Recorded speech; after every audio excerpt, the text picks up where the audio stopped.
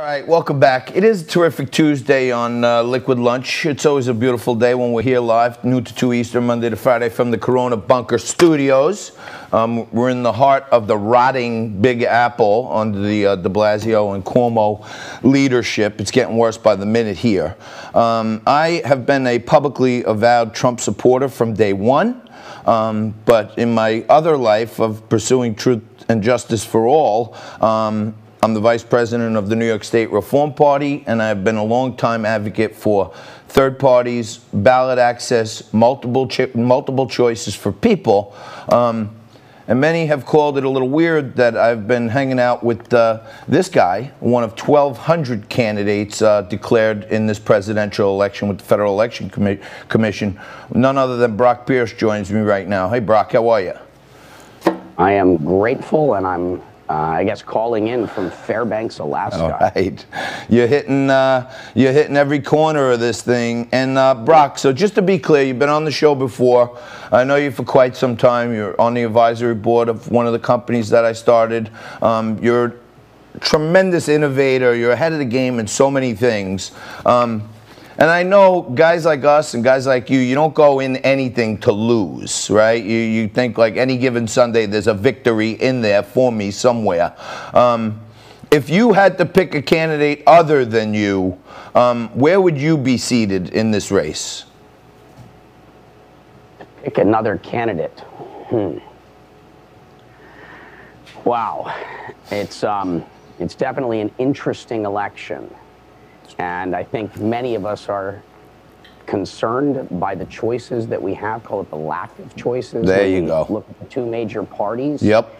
And I think really the answer is for all of us that, and the message I would convey to the American people in general, is that we should act according to our conscience in life. We should always do what we believe is right and not make decisions out of fear. And so in this instance, it's, vote your conscience. So, vote for whatever you believe in. And I'm running for office because I felt we were lacking in options.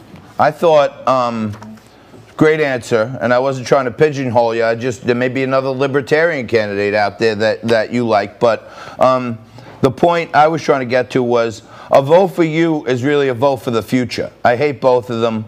I don't like the binary system that they're presenting me. And I'm an innovator. I'm an outsider. I'm a businessman. I've made things happen when the odds were completely against me. I'm a chief executive, and your movement that you're starting right now is really a 4-year movement to start an actual third party and give people more choices, isn't it?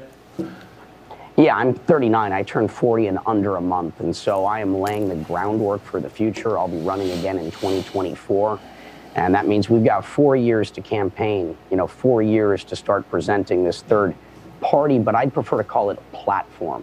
I think one of the problems we have in this country is the political parties. I share George Washington's view during his closing address. One of the main things he warned us about is the risk of political parties. The problem with parties are, you get a call, you're like, I want to do something. I want to get involved and start to fix government, and I want to be in service. I want to serve the American people. And then all of a sudden you're like, well, but how do I do that? Oh, this takes money, and it requires technology, and it requires ballot access, and it requires a platform. And so most of us join a political party. But once you do that, you're no longer free to think or say what you believe is right. You kind of have to tote the party line. And so what I'd like to see is a government of, for, and by the people. Civil servants that are showing up to serve this nation, not for money, not for power. So I'm looking for doctors, farmers, teachers, business people, entrepreneurs, artists, scientists, engineers. And I'm looking to support 100 candidates in 2021 and 2022 to further test out the infrastructure that I'm building around this third party, call it platform, so that when candidates are elected into office, they are there to directly represent the constituents that voted them in and to act according to their conscience. My brother, many people are, maybe it's pie in the sky, but they're talking about how New York is vulnerable. New York State, Trump's behind by 18, but they're having these rallies where the cars are driving, from Manhattan all the way out to the east end of Long Island, 60-mile long caravans. Do you think in the future the introduction of a smart party that you, or platform that you put together could make a difference in places even like New York? Oh yeah, it doesn't, remember, we don't have to win many elections to make a difference. So we're living in a very polarized nation, right? It's swinging far left, far right. And the thing that will bring us back to the center, or at least back to the table again in terms of conversation, only requires a few people. If we had 5 people in Congress and call it 3 in the Senate, real independent candidates, it would force the left and the right to deal with us. It would force us back to the table, and that's the only path forward for us. It would act as like a magnetic forcing function to bring us back to the table, because our future is, we're in trouble if we don't start having conversations again. This us versus them mentality does not lead to a happy ending for any of us. Well, everybody likes a happy ending, but I spent some time with you last week out in Utah. The Brock bus is amazing. The team is tremendously energized. And just sitting in the room listening to you talk to different legislators and stuff, some of them I think were really engaged. I feel like others are like, yeah, I got to listen to this. But the fantastic thing to me is that the people you have involved in your campaign are all on the edge of technology and new things. And I think you're bringing a new style to this that the establishment is not prepared for. Yeah, we're definitely bringing something new. We're bringing something young. And we're bringing something that is technology enabled. At a time where technology is changing all of our lives, all of our businesses, and all of our institutions. I mean, just take a look at that movie, The Social Dilemma on Netflix. You know, you'll see that this is having a big impact on our democracy. And now with artificial intelligence, automation, robotics, the landscape of work is going to change. And I think we need visionary leadership that understands technology, that has their finger on the pulse. Remember, technology is amoral.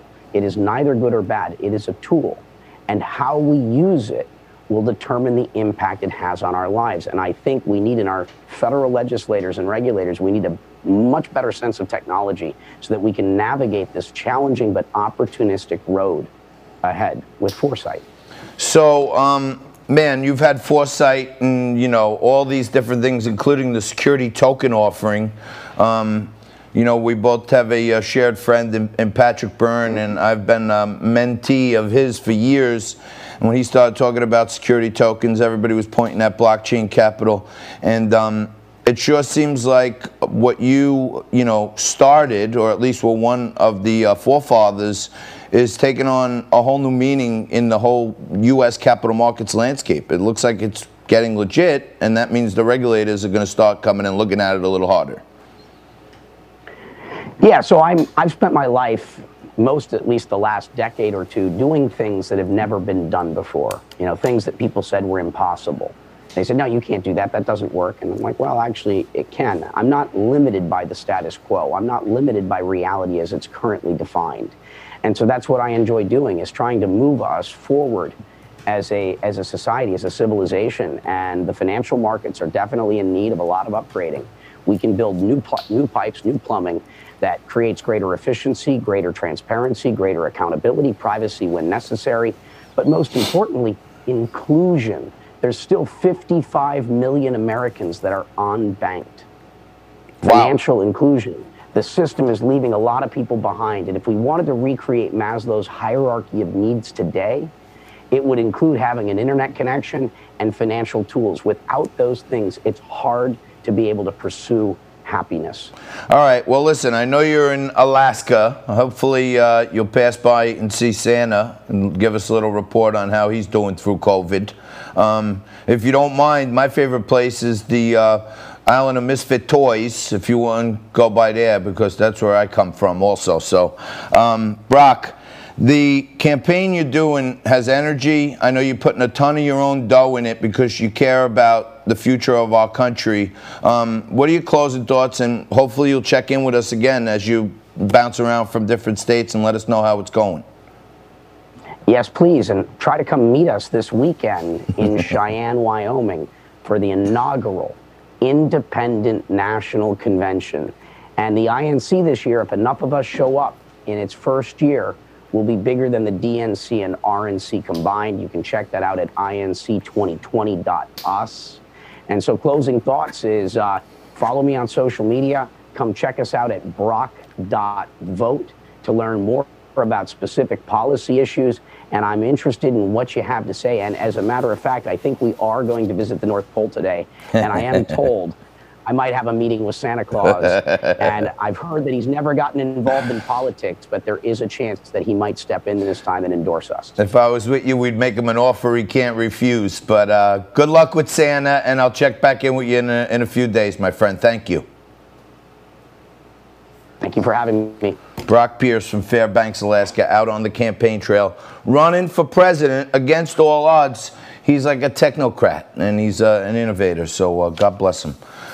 We'll take a quick break right here. We'll come back with more Liquid Lunch right after this.